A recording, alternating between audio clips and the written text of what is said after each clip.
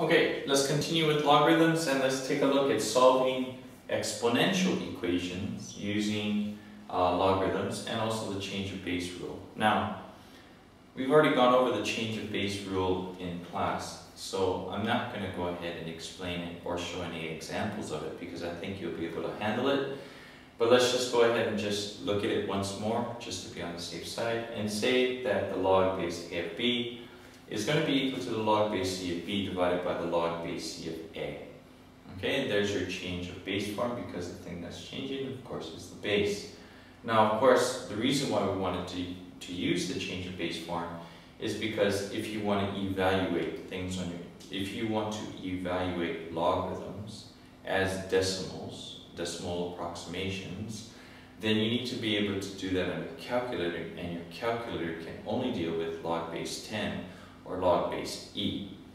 So if you have a different base other than 10 or e, you can't do that on your calculator. How do you do it on your calculator? You need to change the base so that it's either 10 or e to come up with that decimal approximation. Okay, so there you go. That's basically it. Now, remember that there's a couple of ways that we want to go ahead and solve exponential equations. And we said that one, if possible, if you can get the same base on both sides of the equality, like this, then all you have to do then is compare the exponents and say that the exponents, of course, are equal and then solve from there. Now, if you do not have the same base and you cannot get the same base on both sides of the equation, then of course the only way that we can solve for, let's say for example for this box, is just going to be changing it to its equivalent logarithmic form. Okay, so let's just take a look at an example of this situation here. Let's say for example we have this equation. We say 20e to the 10x minus 1 is equal to 4. Now, of course, we cannot get the same base on both sides because this side has e and there's no way that we're going to get e onto the other side there. So, let's go ahead then and solve for e to the 10x first. So I move the 1 over and get 5, then divide by 20 and I get 1/4. Once I get to this step over here, I'm here. Okay?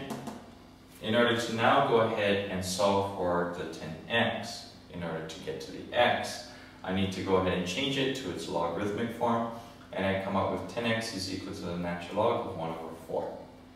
Now, one thing that I'm hoping that you'll be able to see as well is that this is the same thing as negative natural log of 4. If you're not sure about how I'm getting that, please ask in class the next time that we meet. There's a lot of different ways that you can actually go ahead and prove. Well, I can think of 2 off the top of my head to show that that's true.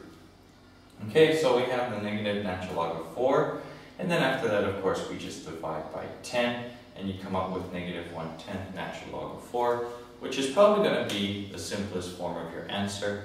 And if you wanted to go ahead and find what that is in a equivalent decimal approximation form, you can go ahead and put that into your calculator without the need of the change of base rule.